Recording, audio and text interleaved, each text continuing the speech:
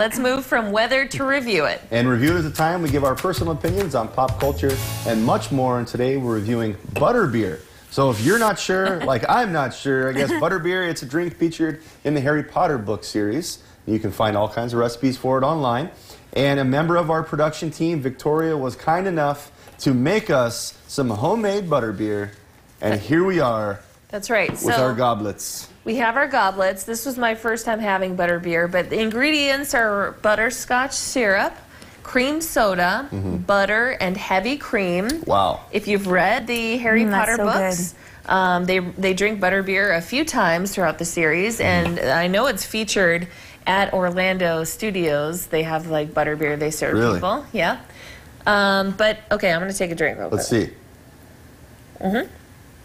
Yeah. It's smooth. Oh, yeah. And so that's delicious, and especially the cream soda. I haven't had cream soda in such a long time. We are featuring foods throughout the week, if you haven't caught on, that are featured in books for Read Across America Week. What did you think, Amber? I liked the butterscotch. I don't even like butterscotch, but I liked it in here. Or do you like butterscotch? Yeah, maybe I do. Maybe I just wasn't eating it the right ways. I taste the cream soda and the butterscotch. Just the word butterbeer sounds appetizing to me. It does. And then having this, it's kind of, I don't know, refreshing a little bit. I would have this as a dessert. It's not something I'd have 2 glasses of, and maybe not even a full glass because it's very rich. Very rich. But maybe a good dessert. What's on top there? What's sprinkled on top? Gold. Gold sprinkles. But it does make, are we feeling magical after drinking this? I might fly away. Expelliarmus. What? That's from Harry Potter. Yeah! Woo! We got our first new drum set. All right. Yeah, so I think my kids would absolutely adore this. It is very strong. It is very sweet.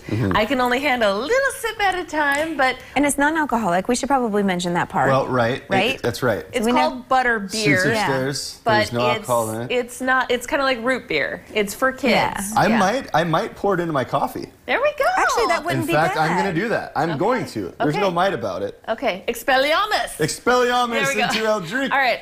I gave it 4 out of 7. I also gave it a 4 out of 7. And for some of the points that Amber Wheeler had mentioned, it is very, very rich. And we are so thankful to Victoria. Absolutely. Thank you, Victoria. Thank you. Okay, this has been Review It, and tomorrow is Friday, or as we call it, Brew Day.